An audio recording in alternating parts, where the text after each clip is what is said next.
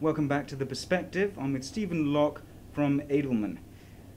Stephen, the Trust Barometer survey, how do you decide who you interview, and how representative is that? We interview 1,200 people in Indonesia. It's the seventh year we've done it. 1,000 of them we model to represent the Indonesian online public.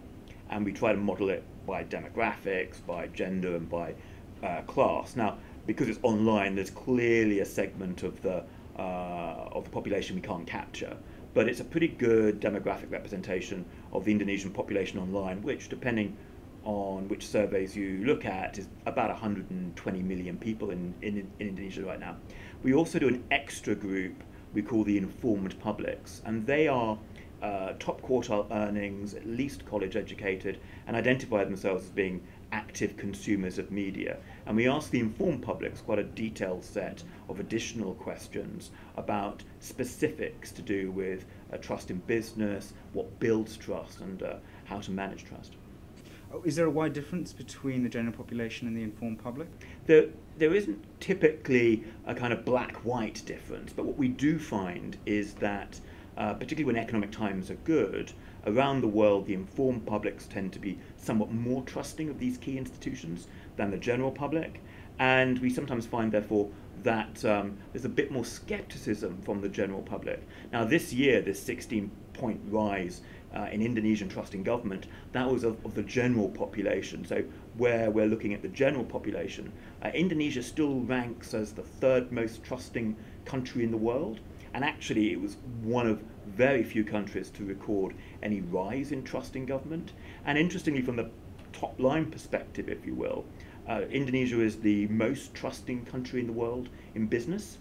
Very high scores in trust in business. And we see that high trust actually year after year in the last 3 or 4 years. And Indonesia is the second most trusting country in the world in media, which is very interesting. Yeah. The rise in the trust in the government, can we talk a bit about what you called the peak Jokowi in the run-up to this survey? Well, I'm slightly ironic when I say peak Jokowi, because at the moment, of course, we're talking about this enormous controversy between KPK and Polri. Certainly when we did our survey around the time of the fuel subsidy cuts, trust in the government was extremely high, much higher than it had ever been before.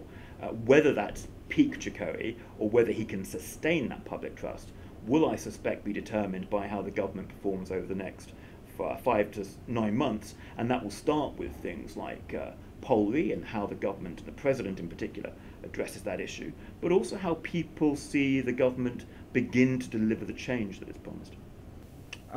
Is this approval just for Jokowi or for the government? I mean, would you say his personality is just carrying it?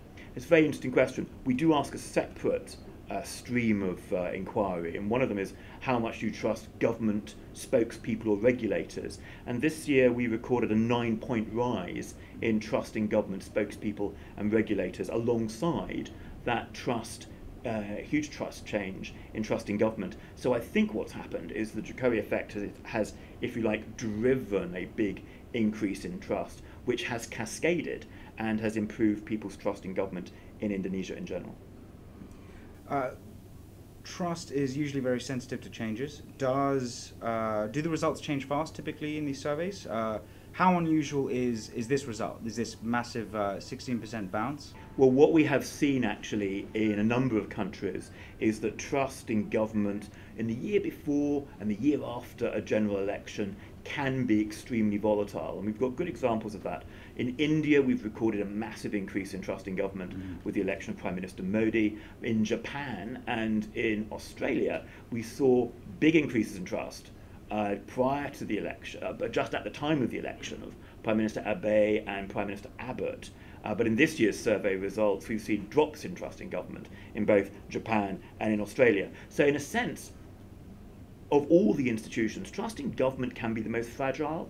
And in Indonesia in particular, my guess would be that trust in government is a bit like a car with only 2 gears, fifth or reverse. And so we'll see really quite frothy results over the next couple of years.